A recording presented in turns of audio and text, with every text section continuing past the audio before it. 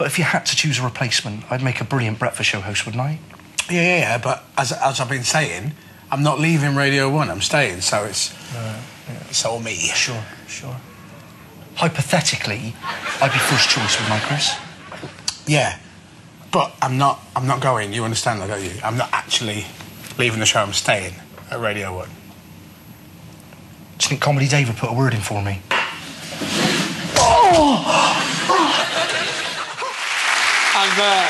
I've been watching the show.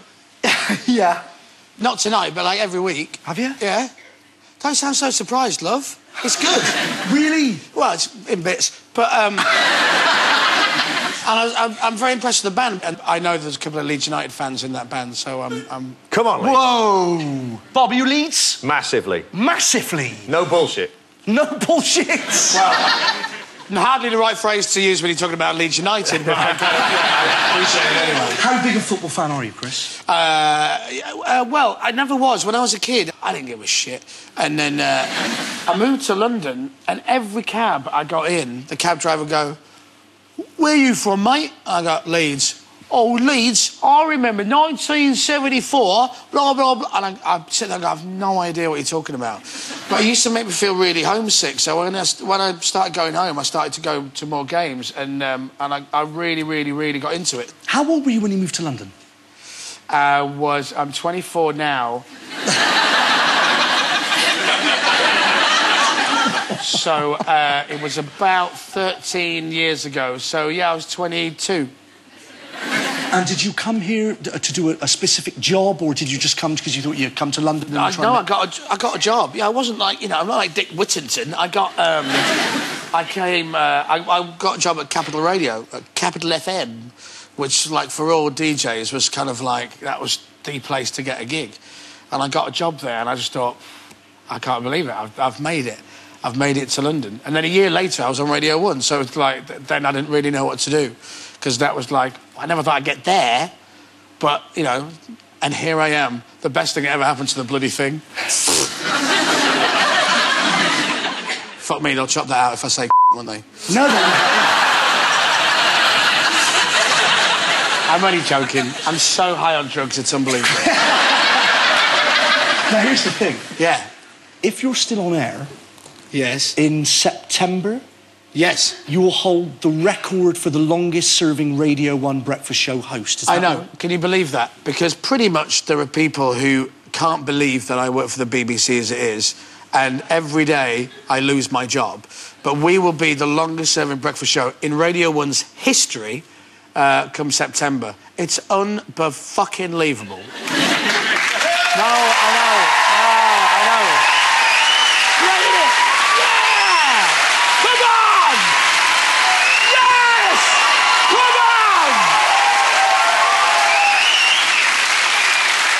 I tell you what, that was so nice. If I get fired before September, I'll look a dickhead. Now, I have to ask, what's happening with that? I saw the front page of The Sun the weekend. Yeah.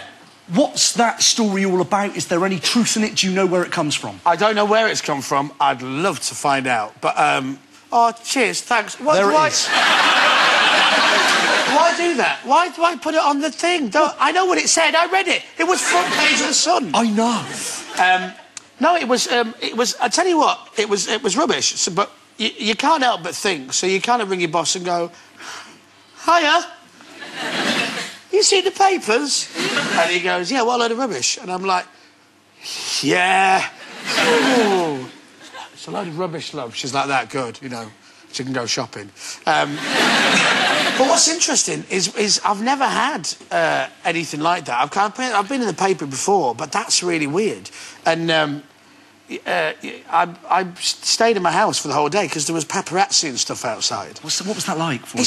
It's honestly really weird because I've blown it now, but I don't care because it is a funny story. I moved recently, lived in the same flat for years, and I moved and I bought a house.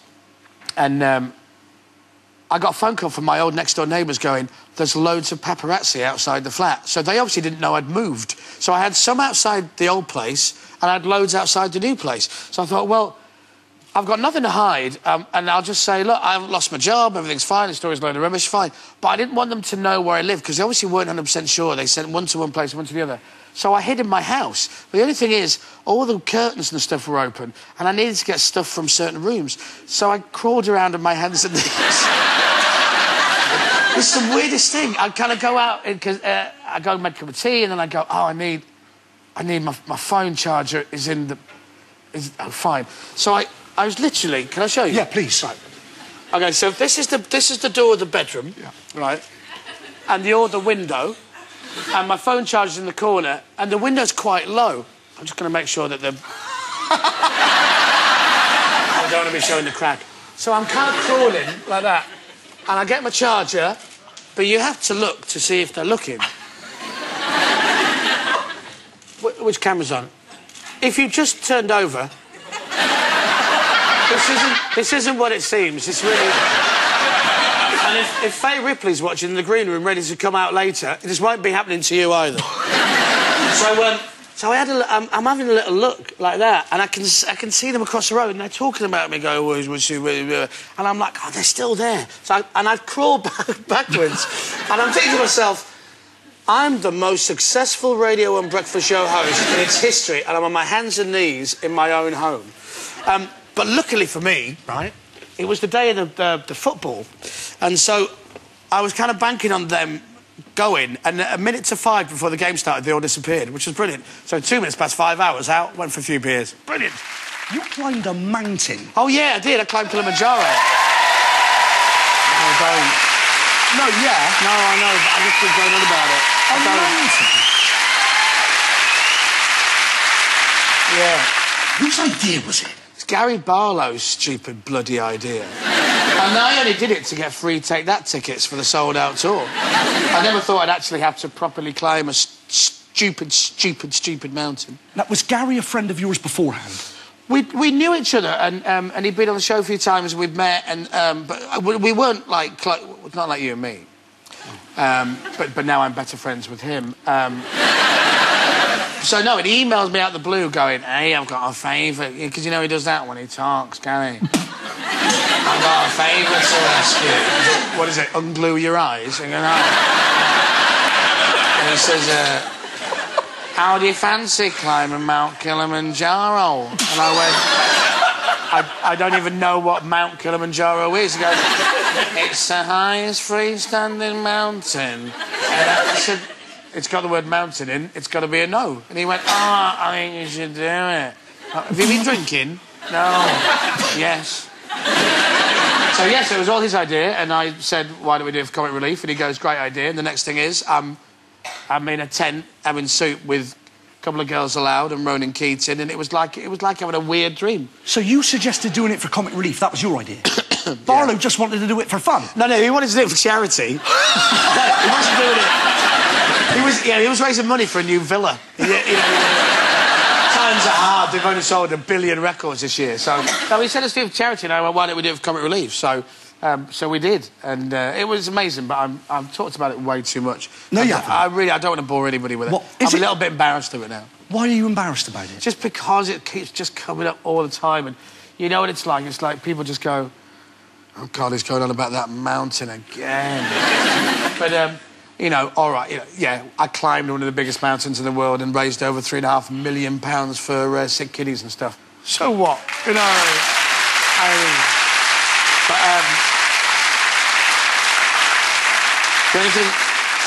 the only thing I would say is if Gary Barlow rings you one day out of the blue and goes, Justin, fancy climbing? Say fuck off and put the phone down. Do yourself a favour straight away. Don't do it. You know what I find quite telling? What? It was his idea to climb the mountain. Yeah. He's the only member of Take That to climb it. So yeah. He must have said to the others, hey, do you fancy doing this? And they went, fuck that. Well, yeah, exactly. I don't think Mark can get up there with his little legs. Canny, I know.